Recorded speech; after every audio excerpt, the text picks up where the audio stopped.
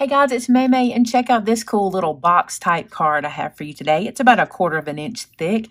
This card comes from you guys asking for mini pop-up cubes. So today I have done that for you. Let me show you what happens. If you take this little card and you pull them apart, you get these little miniature cubes that pop out. So you guys saw that I did the regular size cubes, but these are the minis, and they live inside this little spot in the card, and you can pull them out. And today I'm going to show you how to make it. Now, you'll notice there's like some black marker on here. This is like my template piece, so don't worry about that. Yours won't look like that. But this is the project we are making today, and I hope you enjoy it. So this box starts a lot like our other box, except this size cardstock is 4.5 by 3 3/4.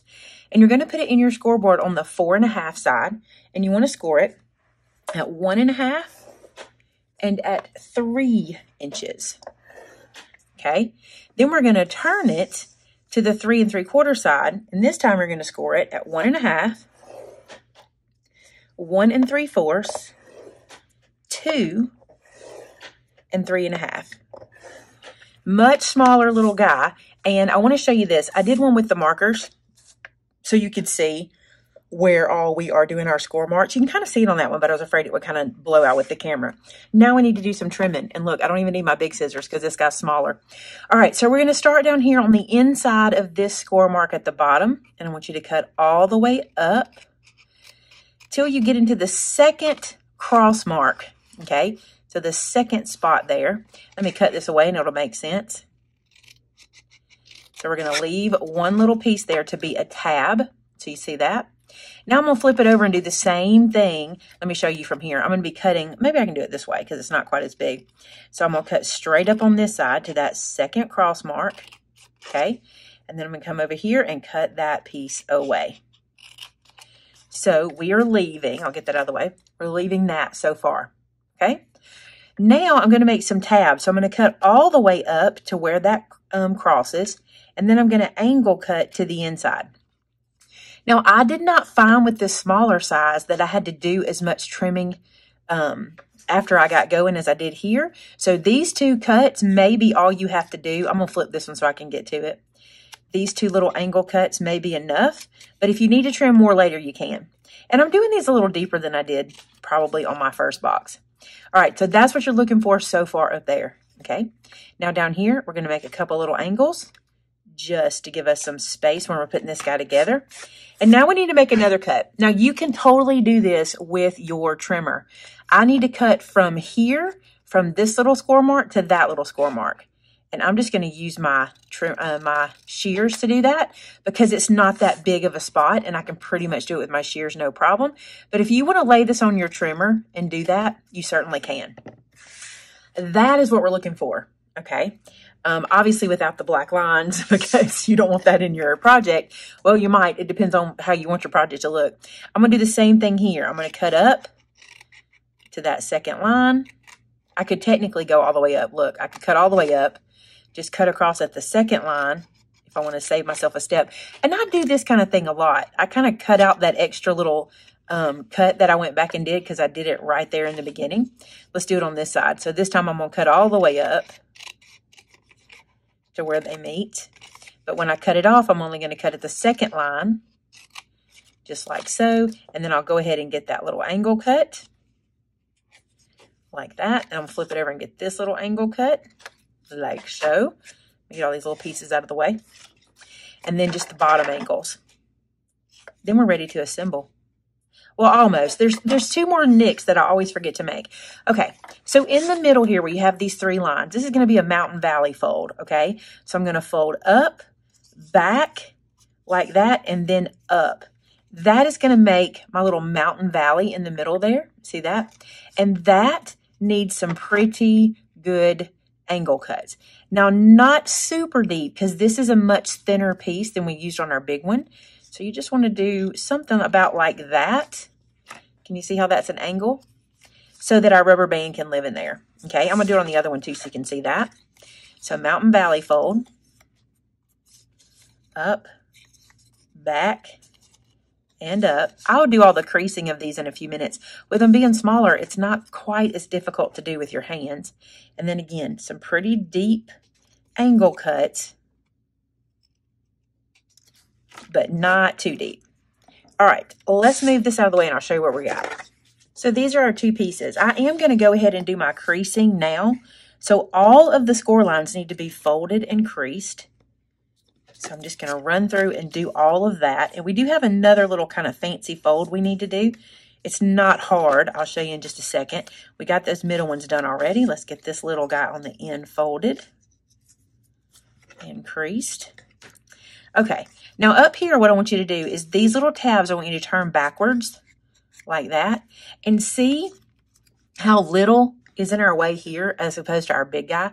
I'm just going to trim that off just to get it out of the way. All right, and then what I want you to do with that tab folded backwards, you see I've got it folded backwards. I want you to take this point and, oops, it's not backwards, it's forwards. I'm sorry, I told you wrong. Turn it forwards. I do that every time.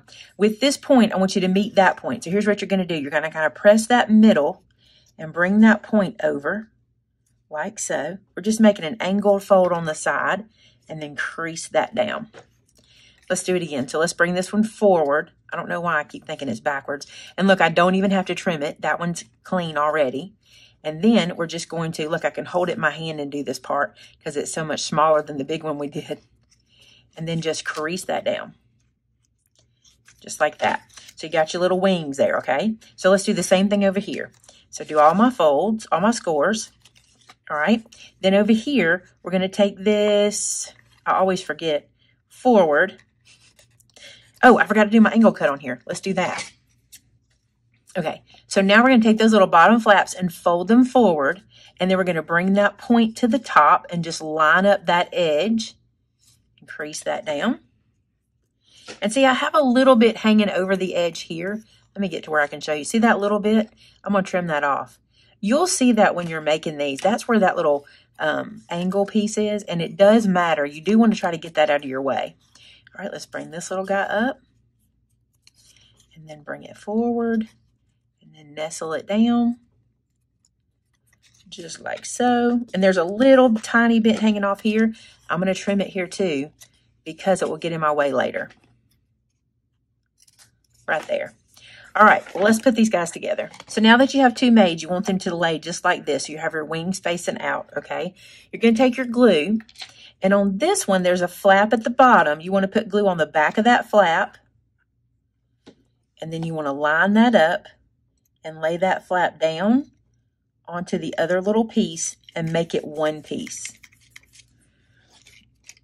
Now, we probably could have done this out of one piece because it's smaller than the other one we did, but I didn't want to rethink all that. This is easy enough, right? This will work. Let me show you what I do with my rubber band. Okay, I told you guys, I'm not big on tying rubber bands. I don't like the feel of that. And a lot of you ask me what would be another alternative for rubber bands because you have a latex allergy. Maybe consider some hair ties that are wrapped with fabric, or even elastic you can get in the notion section of some like sewing sections and things like that. So here's what I'm going to do. This is a 3-inch rubber band. And what I'm going to do is I'm going to turn it in half. This is not quite as bad as tying one of it together. And I'm just going to tie this in half, okay? So just carefully pulling it and trying to get that knot into the center. And honestly, this is not as bad. If I have to tie the single little piece, I don't like, see, I can't stretch it. I don't like that feeling. So I've tied it in half, and now I'm going to cut off the side on one side of the knot. It really doesn't matter which size, you pick which side of the knot. And I've created for myself just a smaller rubber band. Okay, so that's how I'm going to do this. You might have a smaller rubber band, just use that. All right, so I'm going to take my first little wing section here, and I'm going to put my rubber band around it. And I'm going to let that live here, okay? And then I'm going to turn my knot to the side because I don't want it to be on the outside when I get to the other end. So just have that on the side. And then I'm going to pick up my other section. I don't really need the wings. I just need this little flap. And I'm going to put this right here. Now, here's what needs to happen. That rubber band is going to live in those two little points that we made. And when you press this guy open, like so, he'll lay down like this for a minute, but when it's time to glue him all together and let him go, he'll pop back up. All right, again, I'm going to put my heavy scissors here while I work on the top. Okay, so put those there. I'm going to bring this in. I'm going to add glue. Now, this guy's a little poppier because he's small. He's a little tighter. I'm going to add glue to my little flaps here. Okay, and then I'm going to bring them over and glue them down to the edges. He's much smaller, y'all. You got to work with these little guys like this, okay? All right, so we got that side down. Now I'm going to do this side. This one's a little easier because I can just put my finger kind of in the middle and put glue on these flaps, just like so, and then bring him down on top. I got a little too much glue here. I'm going to let it squirt out and clean that off. There we go. All right, and let that kind of all dry up together good. You could use sticky tape if you want, but it'd be hard to deal with that, I think. All right, so then, did you see that pop? You let that little guy pop into place, add a little glue here, okay, and then tuck that little flap underneath. And what I like to do is lay it back flat and get that little flap under there really good. Now, if for some reason you're working with small paper, if for some reason you need to kind of do this number and re-crease it or burnish it down, just do. It won't hurt a thing. Get that guy nice and sealed. And look, there's your little pop box. Let's do it again. I always do it wrong. It's this way. Let me put it in my hand and pop it. There we go. So there's your little pop box, okay? So that's what we need to assemble first. I'm going to make 3 of these for this project. So now it's time to make what I think is the hardest part of the project. But if you take it slow and do it step by step, it's not too bad, okay? So this is a 9 1/4 by 5 1/2 inch piece of cardstock, and we need to do some scoring. On the 9 1/4 inch side, I want to get you to score it at 1/4, 1 1/2, 1 3/4, 3, 3 1/4. Then, it's a lot of scores, 4 1/2, 4 3/4, and 9. Now, let me tell you why there's so many scores right here. So I want to cut a rectangle out to put my cubes in to sink into this little slider pocket. So I'm doing it with score marks so I don't have to come back and do it with pencil marks. And none of this is going to show. So I thought this would be the easiest way to do it.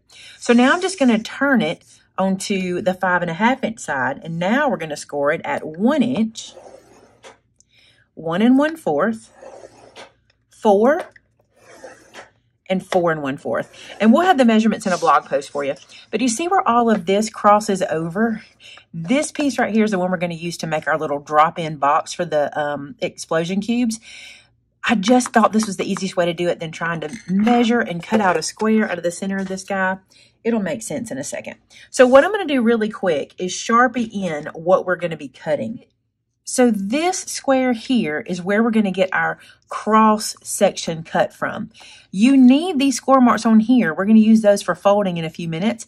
And you need these fold marks as well. But this is the section you're going to make a cross mark cut in, or an X cut. So let me get a pen blade. And here's what you're going to do. From that corner to that corner, okay, they are the outer side score marks that you did. You want to make a slice. And remember, when you're using your X-Acto or your pen blade or your craft knife, more passes, less pressure. That's what you want to do. So don't try to cut through the first time. There's no need for that. Just go over it a few times until you get through. You can tell when you're through. I can anyway. I can feel that knife kind of go through. So there's one, and then I'm going to come across over here. This is the hardest part of the whole project. This one you have to do. You could probably, sink your trimmer blade in if you were real good at that, or you might even could do this with a pair of scissors. It's just an X that we're cutting in here just to open this section up. Okay, so we are all open. Close that blade. So now what I want you to do, I'm going to flip this guy over, and you see these 2 score marks? This outer score mark, I want you to fold that one backwards. That's the largest part of the box. So I'm going to fold it back and crease it down. And then I'm going to fold this one on that same outer score mark and crease that down. We're really just opening up this area to be able to let our little cubes sit inside here. And again, none of this will show. It is all going to hide inside the mechanism, so you won't have to worry about it at all. All right, so now that we've done that, I want to come back, and on this little score mark we had here, the one that was above, I want to fold that one forward. So I'm just going to lift like so, and then press that down. This is going to be what gives us the dimension to hold our cubes. So on all of these guys, fold that next one forward. Just like this. This is why I want to do it with score marks, because all this work is done for me. I'm not having to come back after the fact and do any pencil marks and figure all these things out. Okay, so we've opened that section up, and now we can glue it down, okay? That's all you needed to do right there. Now what we want to do is fold our other score marks. So I'm going to start here on this end, and I'm going to fold that 1/4 mark and crease that one down. And then you have 2 here in the middle you need to score. This is going to be what makes the shape of the card, basically. It's going to give you that rectangle. And then you have 1 at the end. Now, these guys running across the card, you see all those? You don't need them. They were just there to make this part easy, okay? So they're there, but don't worry about them. Now what we want to do is we want to glue these 2 pieces together. See that? So we're just going to glue those down. And I think the way I have folded it, this one is a little bit shorter than the other. And it's just because I folded my score line a little different on this one. So I'm going to tuck it in and let it be the bottom. Again, it won't matter. It's not even going to show. Now I'm going to fold the bottom one in because it feels like it wants to sink in a little better than the top. So I'm just going to fold that in like so. And you can lay it down and get that to lay flat. And just make sure you get a nice flat fold there. There we go. Okay, so we got our side closed up, just like so. Now what you want to do is you want to take these little flaps that you folded kind of the halfway, and you want to put a little glue on the back, and you're going to place this down and push it in until you get, let me lift it up and show you, that little wall right there, that little barrier. That's what we're trying to create with this fold, okay? This also, by gluing these down, will stabilize your card, but you just want to create that little barrier that's going to hold our explosion cubes in. So you see how it's got the little wall right there? That's what we're looking for. So glue this one down. And you're not looking for perfection, I promise. It's going to hold them in either way. We just want to make sure we get them glued down so they stay out of our way. Perfect. So you see now we've made kind of this little area to hold our explosion cubes. Let me show you. So I've made 3 of these little confetti looking ones. Look like this. And then these guys, let's get that little glue up so I won't glue them down. These guys will live right inside here. So when you put your little wrap around it, when the person pulls it, they'll pop out. Okay? So you've made that hardest part. You got through it. All right, that's it. Now let's make the little wrap. Okay, so this piece is 5.5 by 9 3/4. And I'm going to score it on this side because I want this to be my outside. So I'm going to lay this down like so. And here's your score marks. With the 9 3/4 in your scoreboard, I want you to score it at 1/2, 3/4, 5 1/8, and 5 3/8. So 1, 2, 3, 5 3/8. This one's easy. I'm telling you, we've gotten past the hard part. That was that little middle piece. All right, I'm going to fold on all these score lines and crease down and try to get this nice and square.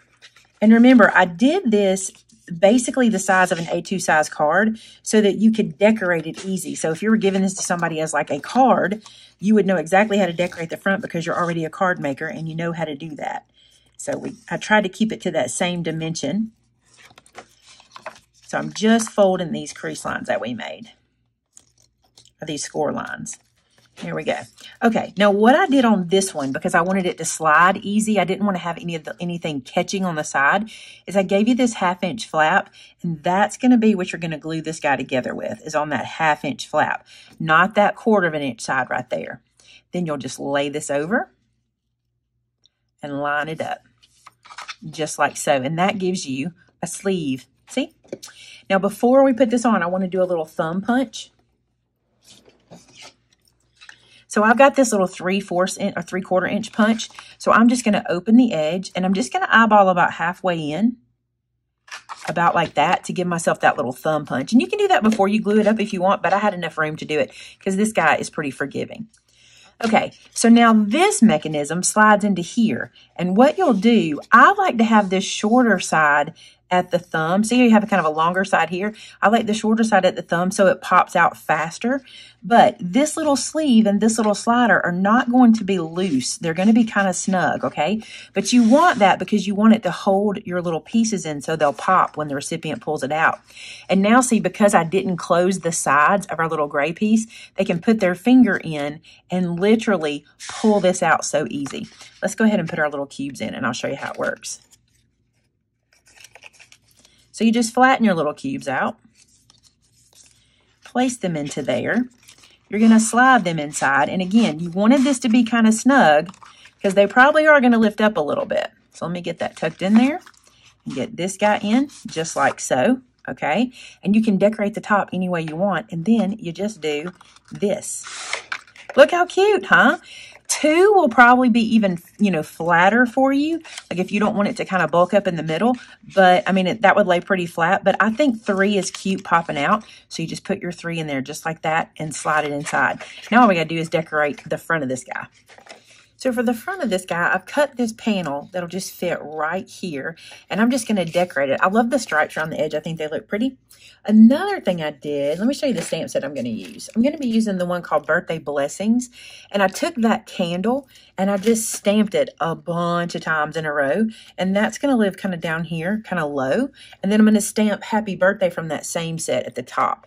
So let me get out my birthday sentiment here. We'll get it stamped at the top here. Just think this will be cute. We'll just stamp. I might put it on an angle like so. Perfect. And then I'm going to do the word happy. Do happy right above it like so. Perfect. Okay. I don't think I'm going to pop this up because the card itself is already pretty thick. Now, I did not make an envelope for it, so this will be one that I would hand out, just give in person. So I could have popped this up. It would have been fine, but I'm just going to glue it straight down. And I'm doing one of those no color things. I don't know. I know some of you are going to like it and some of you are not going to like it, but I'm trying it. I just want to see how it goes. Okay, so I'm going to glue this guy to the top. And I made this little panel so it would just miss my little thumb mark. And you might want to measure that if you want it to look a lot like this. And the reason I say that is, unless you put this exactly like I did, it'll be hard for you to get that measured just exactly like mine. But I just sunk it in about 1/4 of an inch, almost 1/2 inch all the way around. Isn't that cute? Okay, now we need to do one more thing. Now, obviously, I wouldn't be using my one that has the marker marks on it for my actual card, but for this one today, I am. The other thing I want us to do is I want us to make a pencil mark because I want us to do one more little bit of stamping on this guy. So I'm going to close this up, and then I'm going to take my pencil, and I'm just going to trace it right along this pencil line just to show me where I can do this next little bit of stamping. So we have a stamp set called Action, and it has the word pull, and I really should have done it ahead of time, and I didn't. So I'm going to do something. I'm going to take this Post-it notepad and stick it right inside here so that it gives me a way to stamp on there. Okay, since I thought about it after the fact, and I'm going to get the word pull from my stamp set. I'm going to ink that up, and right in that section, I'm going to stamp the word pull. This set is so handy. I use that. You can tell which ones I use because of how dirty they are on my set. But this is my Action stamp set. You see all the action words? And this one I have on a block. I keep it on a block just for place photo here stuff. But I love this set. So that one's available in our store too. And putting that little Post-it note under there helps me be able to do that. All right, let me erase my pencil mark. And let's put this guy back in here. Again, it is a snug fit, so you have to fiddle with it for a second. You don't want it to be loose, okay? And now we can put our cubes in. Now, you may want to spend time decorating your cubes. I just thought the confetti was kind of cute, like the little confetti paper. But you might want to decorate these guys or something like that and put them inside. So I'm going to slide these in. And I'm going to hold them in place as I push it in, because I want that to stay in there. And that becomes your birthday card, and it says pull. You can do so much with this. I can just see now. You guys are always better than me anyway. There's no telling. Okay, so we got these guys in and loaded up. Let's pull it apart and see what it does. There we go. There's our card, our little cubes. And you might want to tell the person when they get it, no, just pull it open fast. Just do it. Because I think the faster they go, the more they'll pop. I think that's super cute. But that is our mini cubes. Now, I will tell you, I think 2 in here works better than 3. Just because of the thickness that we created, because 2 kind of stays in there.